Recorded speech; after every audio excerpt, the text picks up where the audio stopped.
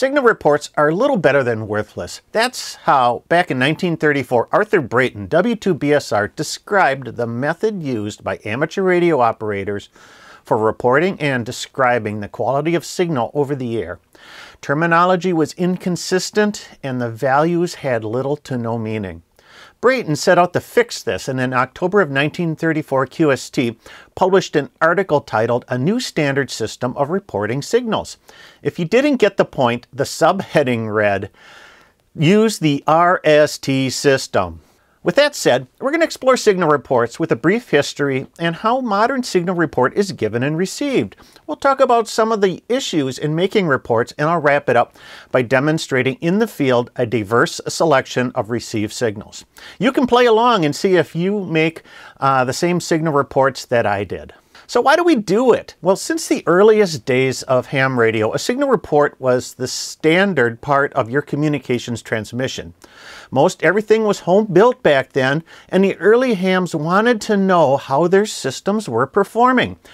Early methods were complex and not very accurate. At that time, most of the traffic was in CW, so a consistent method of signal reporting was desired. In 1934, Art Brayton, W2BSR, wrote in QST magazine an article titled "A New System of Reporting Signals." This was the first mention of what was then the revolutionary RST system. RST may sound familiar to you, as we still use this system today. Brayton really wanted to simplify the process and felt in amateur operation the main characteristics of a signal are readability, signal strength, and tone for CW operation. The scales would be accurate and would well describe the problem with a signal, so instead of assigning meaningless values, the paper in 1934 brought things together, and with the buy-in by the ARRL and foreign operators, it gained favorable acceptance and is still in use today. So how does the RST system work? Our modern signal reporting is still based on readability, signal strength, and tone for CW operation. I like to break signal reporting into two aspects, the subjective and the objective. The first part of a signal report, readability, is subjective. It ranges from a scale of 1 to 5, with 1 being unreadable and 5 being perfectly readable. Things that affect readability may be the signal-to-noise ratio, or relative signal strength to the background noise, interference, either QRM or QSB, and whatever else is mixing with that received signal. The bands could be noisy, but if you can perfectly understand the other station, you might give them a 5. The bands might be super quiet, but if the signal is barely breaking the noise floor, they may get a 2 or 3. It's totally subjective. What matters is that you give out a report based on how well you understand the other station. Moving on to signal strength. This is the objective part of a signal report. Back in the early days when W2BSR introduced the RST system, signal strength was a perceived value of loudness because receivers didn't have signal meters. And if they did, they probably didn't correspond to some universal scale. Originally, you'd give a signal strength reading of 1 to 5, with 1 being faint and 5 being strong. With the introduction of S meters, strength was expanded to values from 1 to 9, with 1 being very faint and 9 being very strong. With modern transceivers, we have very accurate meters to ascertain the strength of a signal. So the strength value of the RST system now corresponds to the levels of your transceiver's S meter. The S meter on your transceiver has a scale of 1 to 9, with a plus 20 and a plus 40 decibel overflow. You can give a pretty definite measure of strength by reading the values on your S meter. Historically, as evidenced in this 1982 issue of Ham Radio magazine, it was assumed that a 50 microvolt from a signal generator applied to a receiver would result in an S9 signal. Each S unit drop would cut that voltage in half, or 6 decibels in power, dropping from, say, an S9 to an S8. What this means is that an S1 signal would be 2.2 microvolts, and each step from S1 to S2 and so forth doubles the voltage and increases the power by 6 decibels. The entire scale from S1 to S9 is 48 decibels change, or receive strength voltage from 0.2 microvolts to 50 microvolts. But there's a problem. Your transceiver's S meter can be affected by RF gain, your preamp, AGC or automatic gain control, and any receive filtering. Turn your gain down and the S values will drop. Turn the gain up and they increase. Engage the preamp and your S meter scale jumps. All these settings can influence your S meter and in turn the signal reports that you're giving to others. You are no longer measuring raw microvolts of signal coming into your receiver, but instead the perception of signal based on your transceiver's processing capability.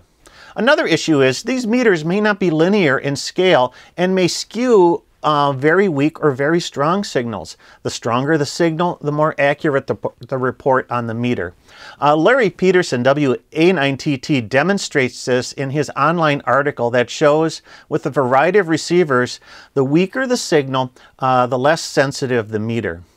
Anecdotally, I've often felt that this is the case, and I frequently hear very loud stations that may only show up as an S1 or S3 on the meter. In those cases, I have no problem giving a higher signal report than what the meter indicates. Which brings me to my point of the arbitrary nature of signal reports. Even with the objective nature of the S meter, the values may be over or understated, or we may not rely on what the meter says at all. Instead, just go by ear. Giving accurate signal reports has always been an issue, even in the earliest days of ham radio.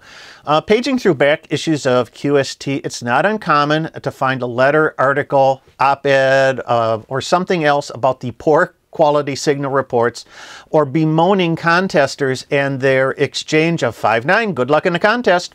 You know, I don't think that is going to change anytime soon, though. As Parks on the Air participants, both activators and hunters pride themselves in giving accurate signal reports. That's probably one of the shining points of the program. Giving an accurate signal report isn't difficult. Use your ear and watch the meter. Even though the RST system is based on what your S meter says, the values are all relative based on your transceiver settings and your perception to the received signals. If you think a signal is strong, well, give them a strong report. If it sounds weak, well, don't feel bad if you hand out a low RST number. So let's head out into the field, make some contacts, and give out a few signal reports. We're out here at the Plover River Fishery and State Wildlife Area. I've got the Performer antenna, Greg KJ6ER's POTA Performer antenna deployed. We're set up on the 20-meter band and we're about ready to make some contacts. Well, as I make those contacts, take a look at the signal reports. Let me know if you think that those are accurate signal reports, if I should be doing better, or does it really matter at all. Kilo 7 Sierra Echo November. Kilo 7 Sierra Echo November. Beautiful. 5-9 into Wisconsin, US 10054. Back to you. Well, good afternoon, Michael. You're also 5-9 Arizona, which is unusual today with the band conditions. Thanks a bunch, 73, and have fun. Yeah, roger that. I'm hoping the bands are improving because they've been a mess the last couple days. So thanks a lot for the contact. 7-3, have fun. 7-3, take care. Kilo Bravo 9 Victor Bravo Romeo, Parks on the Air. Kivers. November 4 Alpha Charlie 1 Lima Lima, park to park. The November 4? November 4 Hotel Foxtrot Echo. November 4 Hotel Foxtrot Echo, way down there, 33 Wisconsin, US 10054. Back to you.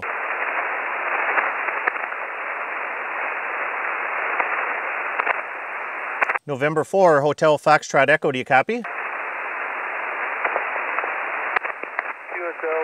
you are 5-2 into Huntsville, Alabama. All right, hey, thanks a lot for the 5-2. You have a great day, 7-3. 73. And I heard a park-to-park station. Yeah, Alpha Charlie 1 Lima Lima. Park to park. Okay, I got two of them. Alpha Charlie 1 Lima Lima, nice 5-7 Wisconsin. 2 parks, US 10054 and US 4238. Back to you. You're a nice 5-7 into US 7150 in Mike Echo. Over. All right, hey, thanks for the 7150. You have a great activation today. Thanks a lot. 7-3. The other park to park. November 2, India Golf Whiskey. You're 5-9 here in New York. Park number 5048, USL. All right, November 2, India Golf Whiskey. Thanks for the 5048. You're fading, coming in at a 5-1 here into US 10054 and US 4238. Back to you. Thank you for the report, 73. Thanks for the park to park. Hey, you too. You have a great activation, 7-3. Kilo Bravo 9 Victor Bravo Romeo parks on the air. Here's it. Whiskey Alpha 2. Whiskey 4, Whiskey Delta Kilo. Kilo Alpha 4 Bravo Alpha Bravo QRP. Is that Kilo Oscar 4 Bravo Alpha Bravo? Negative. Kilo Alpha 4 Bravo Alpha Bravo KA4BAB QFL. Kilo Alpha 4 Bravo Alpha Bravo. Got you now. 5-1 Wisconsin US 10054. Back to you. USL, Michael, I got you about a 5-7 down here in Tango, November. I'm on the POTA Performer with 5 watts. All right. Hey, thanks a lot for the Tennessee. Yeah, we're also running the Performer at about 50 watts. So you're doing good. You're doing great with the Performer today. Park to park. The Park to Park station. We'll try again, Michael. This is Whiskey 1 Bravo Delta Lima, park to park. Whiskey 1 Bravo Delta Lima. Gotcha now. 5-3 Wisconsin, 2 parks. US 10054 and US 4238. Back to you. Roger, sir. I got you 5-7 around the QRM. US 0882. Jim in Connecticut, QSL. Roger, the 0882 in Connecticut. And you have a great activation today. You as well, sir. Thank you. I appreciate it. 7-3, take care. Kilo Bravo 9er Victor Bravo Romeo parks on the air. Here's it.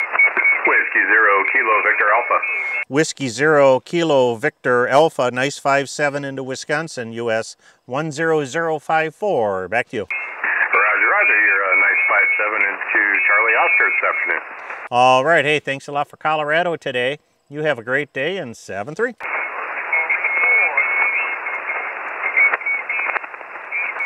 Was that Kilo Charlie 4 Zulu Uniform Alpha?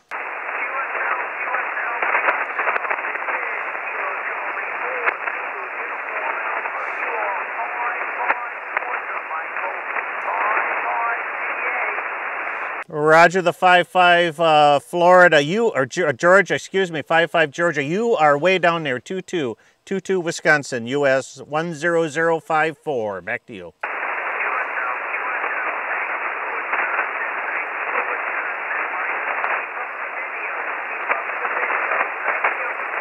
Hey, you, thanks a lot. You too, you take care, and 7-3.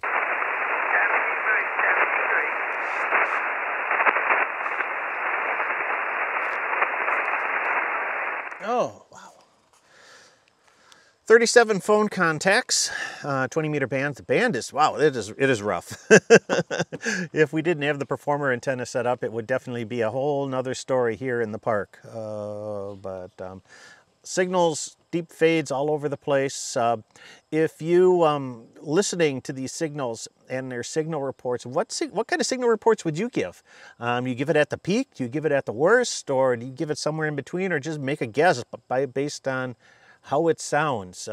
I guess that's part of the reason why signal reports, they really don't hold a whole lot of weight. I mean, you got the objective, whatever the S meter says, but that subjective part of the quality of the tone of the signal, it's just all over the place. So I don't know. You know, it's do what you feel is right. You know, when it comes to signal reports, if somebody's strong, give them a strong signal report. If they're way down in the weeds and it's a struggle, let them know that. The great thing about POTA, Parks on the Air, is that people like to give accurate signal reports, and people sort of expect and welcome accurate signal reports. So for a variety of reasons, be it, you know, they're testing, you know, they want to know how their transceiver's working. They want to know how their antenna setup is performing and things like that. So do the best you can. You know, if you really need to, you know, if they're asking for an honest signal report and you didn't see what the meter said, you know, go, you know, ask for a second go around so you can get a better reading on what the meter said to give them something concrete. But otherwise, you know, it's most of the time I'm just playing it by ear, and strong signal report, weak signal report, and then a medium signal, you know, a solid 5.5 is always good. So questions, comments, let me know. If you enjoyed this video, you know, hit like and subscribe. But that's it for this time. I'm Michael, KB9VBR. You have a great day. 7-3.